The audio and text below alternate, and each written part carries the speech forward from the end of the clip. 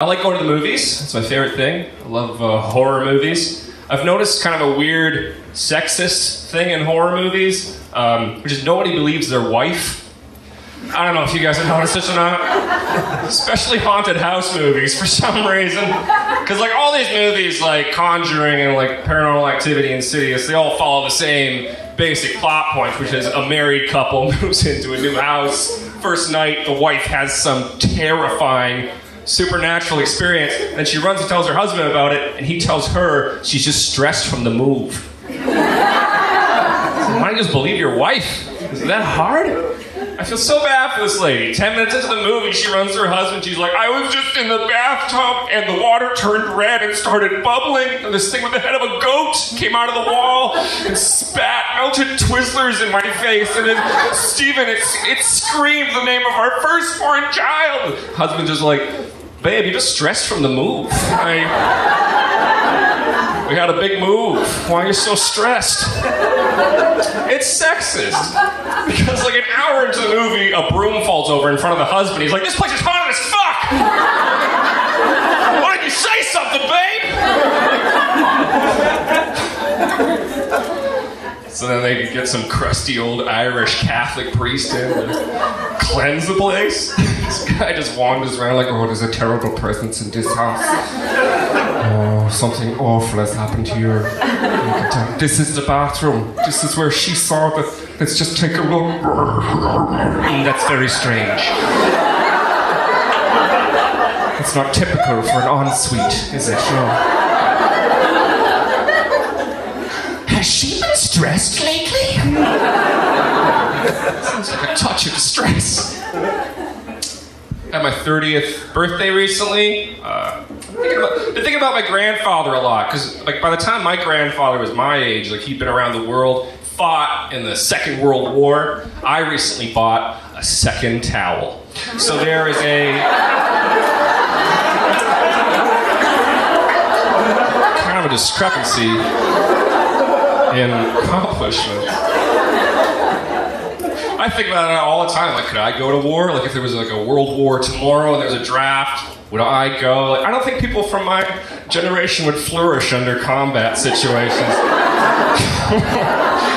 People who fought World War II, they were tough. There was no time for complaining. I didn't see anybody on the beach in Saving Private Ryan going like, I think there was gluten in these rations. And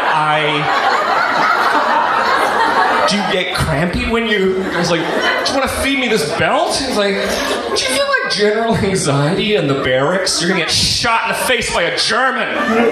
Keep your head down, you know? There's no time. Didn't see some guy wandering around like, does anyone have the Wi-Fi for the beach? Pinned down.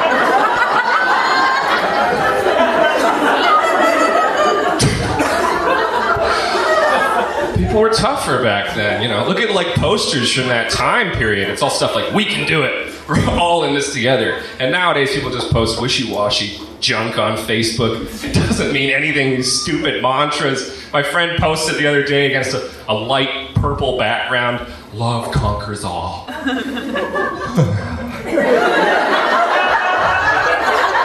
Love conquers all. I was like, that is not historically accurate. Nah.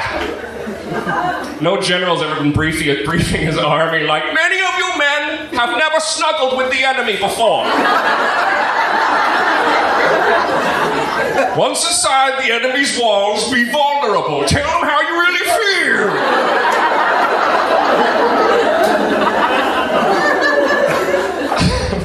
Some guy in the back's like, don't we need bombs and bullets and guns to win a war? It's like, ooh. Somebody didn't read Tegan's Facebook post. We need love.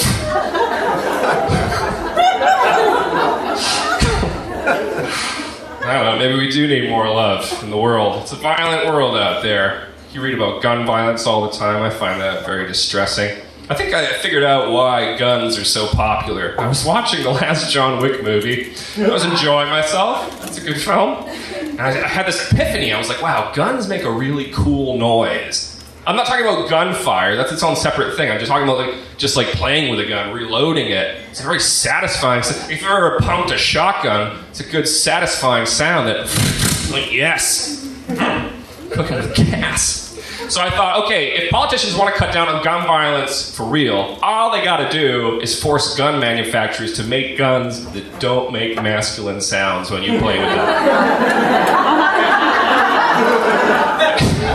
You will cut down on gun violence overnight. If some guy buys a shotgun, he's showing it off to his friends, it's like,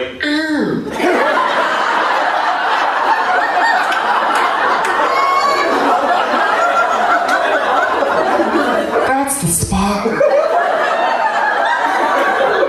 Moist. Is yours doing this? You have to contact Smith & Wesson Company. There wouldn't be any movies like John Wick. You couldn't deliver a line holding one of those things. Like, cartels are in town.